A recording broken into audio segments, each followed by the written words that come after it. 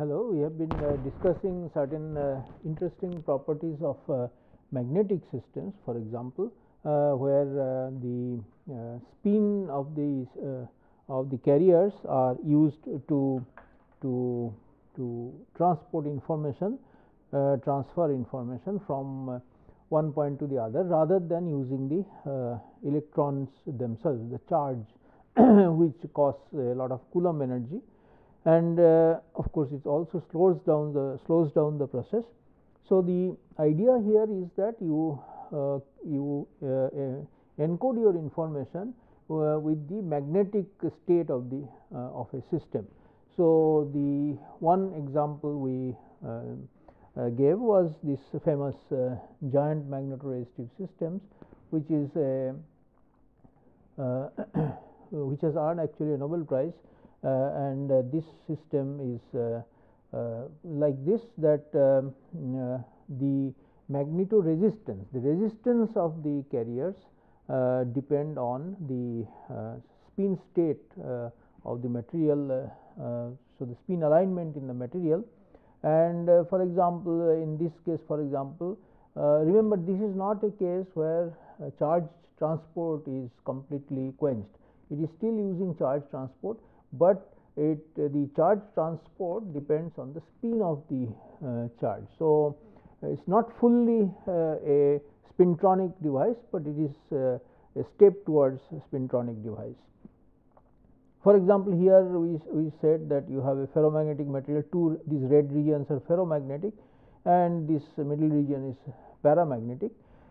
And the for example, if the two ferromagnets have opposite alignment, then this is a high resistance state, because for example, if you want to transfer an electron from the bottom to the top, then the up electron will enter this ferromagnetic region. All the electrons here are more or less carry up spin. So, you are transporting that into this region, which contains down spins. So, then the spin has to turn back into down. Maybe if the Fermi energies are not compatible, and if the such transports where the spin is in a different direction is not an easy transport.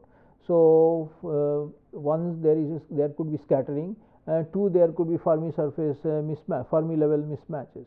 So, primarily the spin scattering is going to prevent it from entering this region. Now, that on the other hand, suppose I now turn the spin on the top to up, then of course, an electron can easily move into the up region. So, this kind of situation where you can magnetically control the transport is called the magnetoresistance, because the resistance is high in this state in the right hand side and low in the left hand side, and that can be used to read and write information, to send information. For example, here the current is in one, suppose there are this magnetic recording medium has this moments ns, sn and so on, and this read write this kind of a GMR read write head is moving on it, then depending on the magnetic field that this produces, this will change, and so this will either allow an electron to come in or not allow an electron to go. So, this for example, the bottom magnetic recording head has this ns kind of arrangement. So, where magnetic states are our data, and so that can be read off by this that will align this regions, which is where there are magnetic material. These are magnetic materials.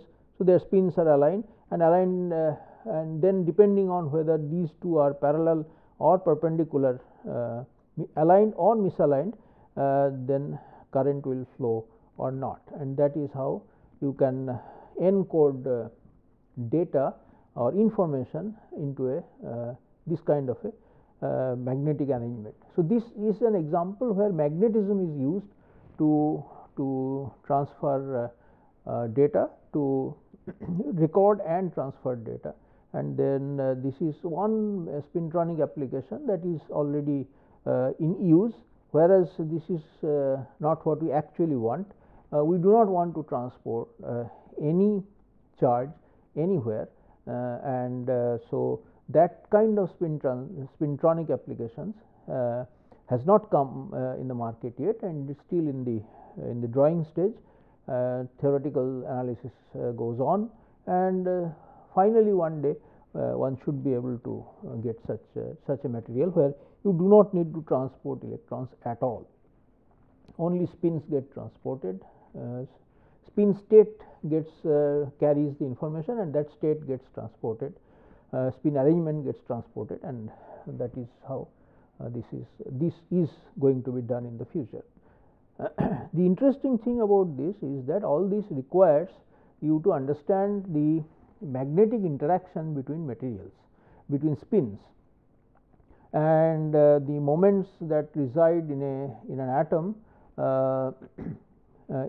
can interact with a nearby moment, and that can lead to magnetic interaction. These are called exchange interactions, and that is what we have to study to understand and work on magnetoresistive materials, and use magnetism, how to use magnetism to do any applications. So that is what I will go to. And besides the point, there is a fundamentally interesting it's a fundamentally interesting subject. It's actually one of the first known macroscopic quantum state, which I will come to. So let us begin by discussing something called just an electron. Take an electron into a magnetic field, which is traveling in a magnetic field.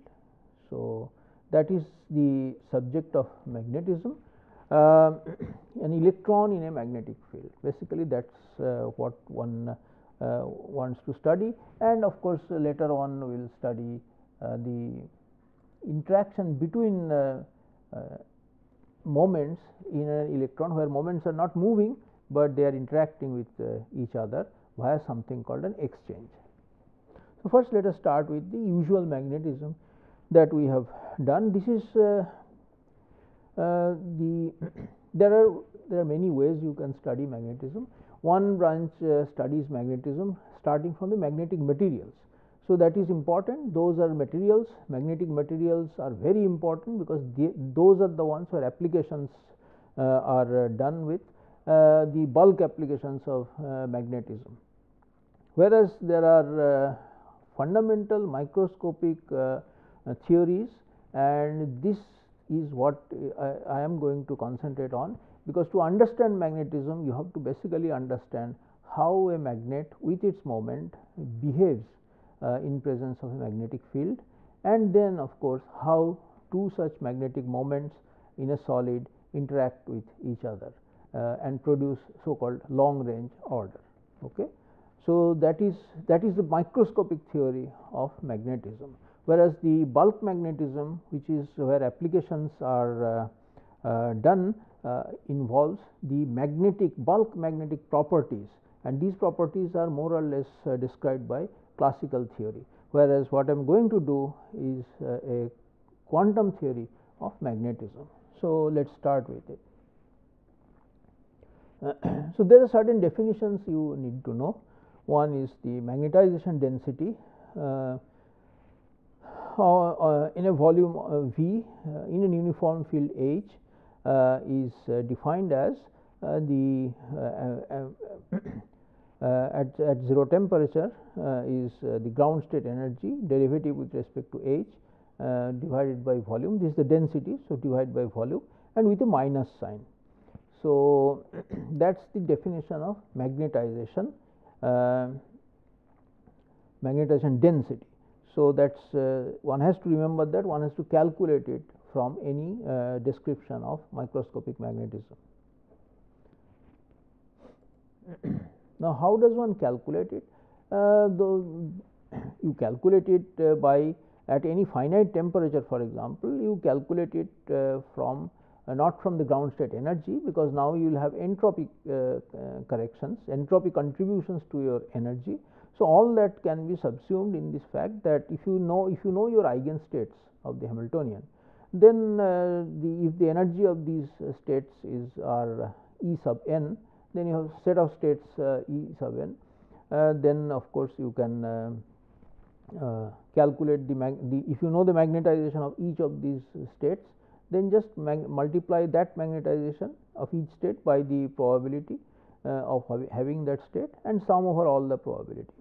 Therefore, you get a form which is in finite temperature. Of course, this E ground state energy is then replaced by the free energy, okay, the Helmholtz free energy, which is defined here as the sum of this quantity.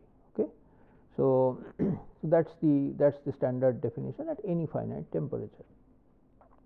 So all you have to do is to find out the free energy and then take a derivative with respect to magnetic field and divide by the volume with a minus sign, and you get the magnetization density.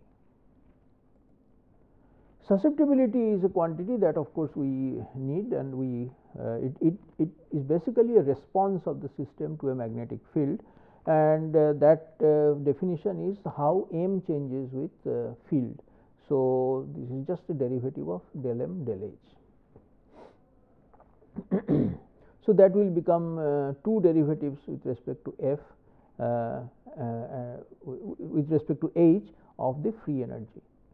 So that is just use the definition of m, which was minus del f del h into 1 by v, and that gives you the second derivative with respect to magnetic field. So first one has to start from atomic susceptibilities, because after all susceptibility of an atom has to be calculated and then it has to be summed over all atoms. If these atoms are not talking to each other in terms of magnetic interactions, then that will become the magnetic property of the system. That is, suppose I know the magnetization or magnetic moment of an atom, and if all the atoms are summed over, their magnetic moments are summed over, then we will get the magnetic moment of the entire system. That is how one does it. Now, to do that, of course, you have to do a standard quantum mechanical calculation. So, I mean, we can do classically also. There is nothing quantum mechanical here. This is a standard canonical replacement of momentum, as we have done in the case of quantum Hall effect. Remember that P has to be replaced by P plus E by C into A. A is the vector potential. So, curl of A will give you H, and A is the way one writes A is choose a gauge which is minus half R cross H. Okay. So, that is use that to calculate your A. In this gauge, this is the value, the formula for A, and then of course the celebrated relations, that H equal to curl A, and divergence A is taken to be 0. It is often called Coulomb gauge.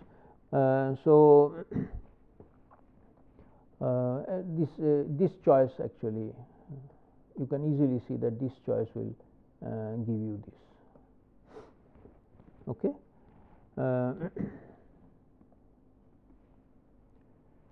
So, under this and then of course P I, which is the momentum at the ith atom, the electron at the ith atom is of the ith electron, it is sitting in ith atom probably, and so the ith electron momentum is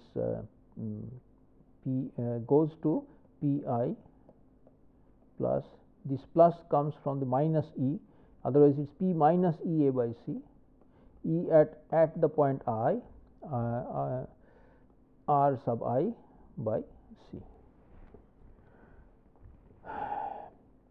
So, its ith electron's momentum is now shifted by an amount which is E by c into A of Ri. So, that is the canonical momentum. So, my kinetic energy is T equal to sum over I P I square by twice m, and this is basically P I plus E A at R I by C square by twice m. That is the standard expression for kinetic energy now in presence of a magnetic field. Okay. Before I go further, I have not introduced quantum mechanics or classical mechanics anything so far.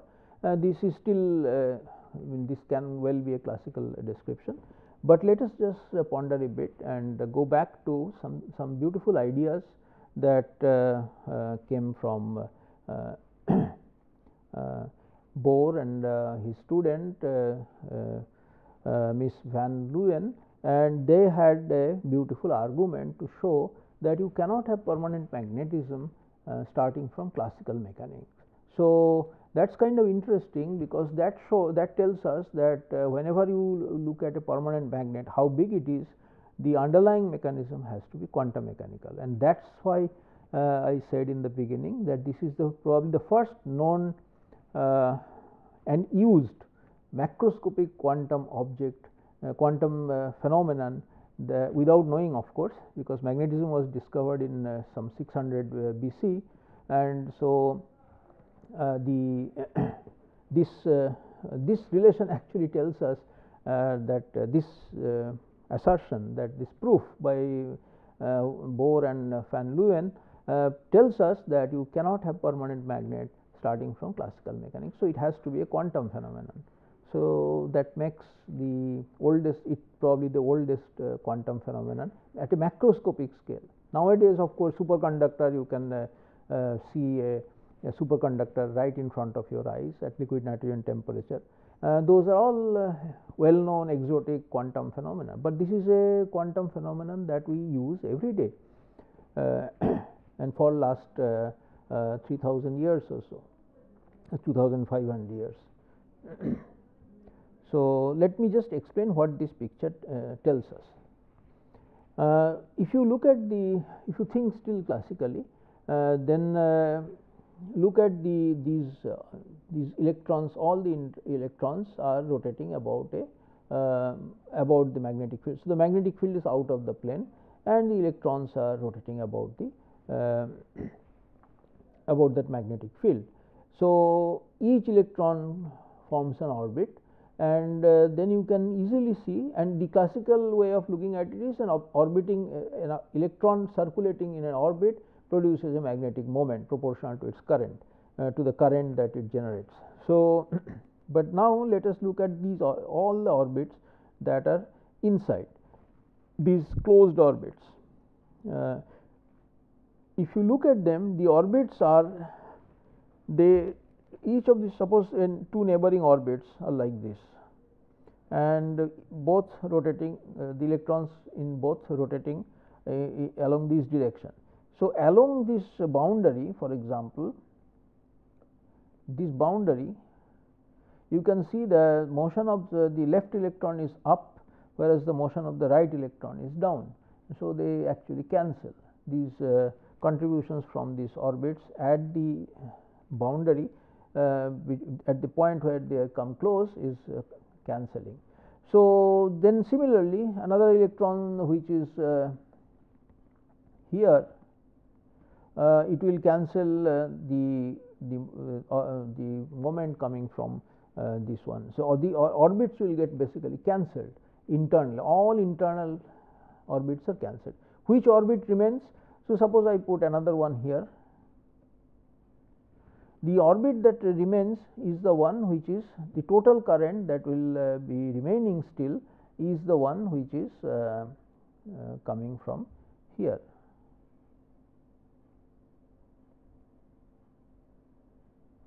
And it has a sense which is this. These are not, out of these 4, if you take these 4, then this is the one that will remain. Okay. So, this will cancel this one, this will cancel this one, and the net current comes from this large orbit. Okay. So, that is the classical way of thinking of a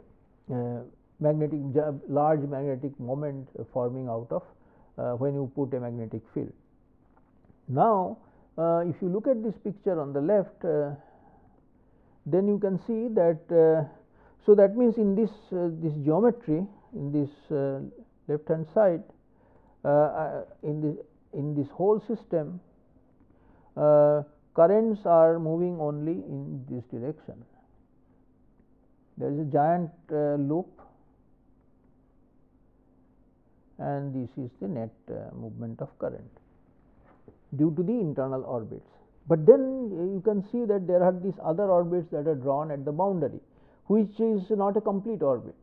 These orbits, basically their orbits, size of the orbit is such that they cannot complete, they hit the boundary. The electron hits the boundary and then reflects back. So, these are called skipping orbits.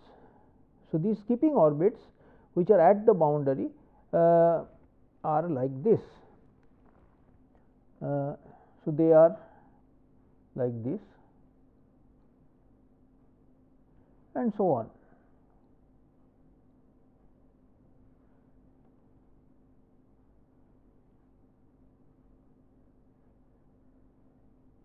Now, each of them represents a direction of rotation like this, but since they cannot complete the orbit, they have to reflect back. The total sense of the orbit is in this direction. So, that orbit is in this direction.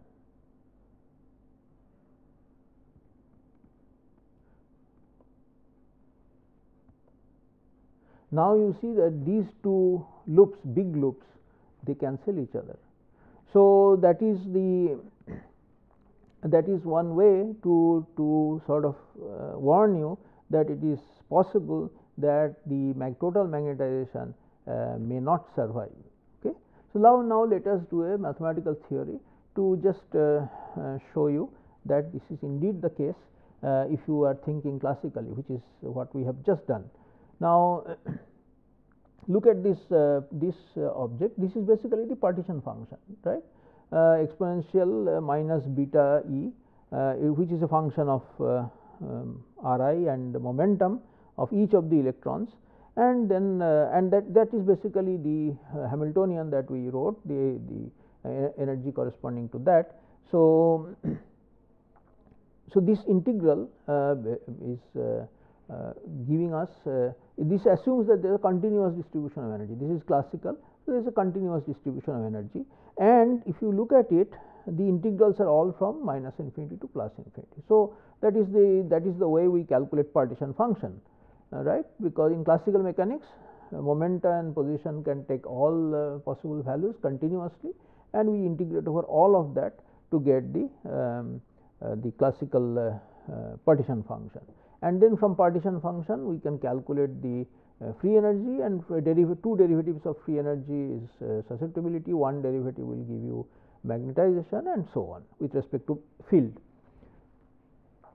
Now, since these integrals are from minus infinity to plus infinity, and the only place where magnetic field enters in this e to the power minus beta e Ri pi. So, this curly bracket means it is all sets of entire set of Ri's and Pi's. Okay. So, the only place it enters, magnetic field enters, is through Pi. So, Pi changes to Pi plus EAI ARI by C. Okay.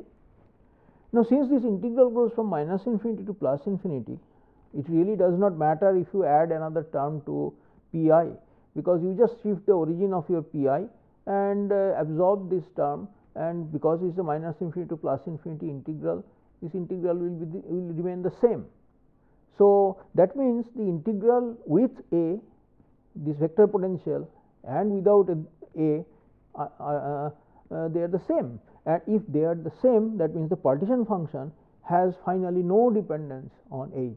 So, if you now calculate the free energy, which is log minus kBT log z, so free energy is minus kBT log of z, and this has no dependence on h, and then if you take any derivative with respect to h, which is m, which will give you 0, and that is exactly what you do in classical mechanics. You find that the magnetization vanishes, then there is no question of magnetic moment, susceptibility or anything for a classical system, a system described by classical mechanics. So, this was actually done by worked out by Bohr and a student of him, Miss Van Leeuwen. The spelling is a bit complicated.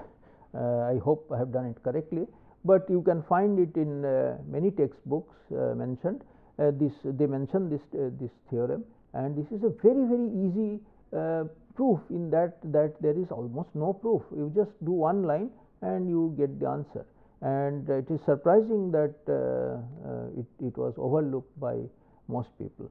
But nevertheless, the question then is how quantum mechanics restores after all, in quantum mechanics also you will calculate the partition function, and the resolution of that is that in quantum mechanics you do not have continuous distribution of momentum and energy, and therefore you have to sum over the eigenstates, and then you of course so this integral will be replaced by sum, and then it will be a completely different ball game, and that sum turns out to be non-zero and gives you a magnetic moment.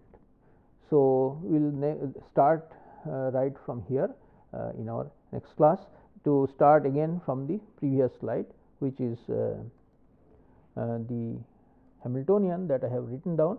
So, what I will do now is just to put this Hamiltonian.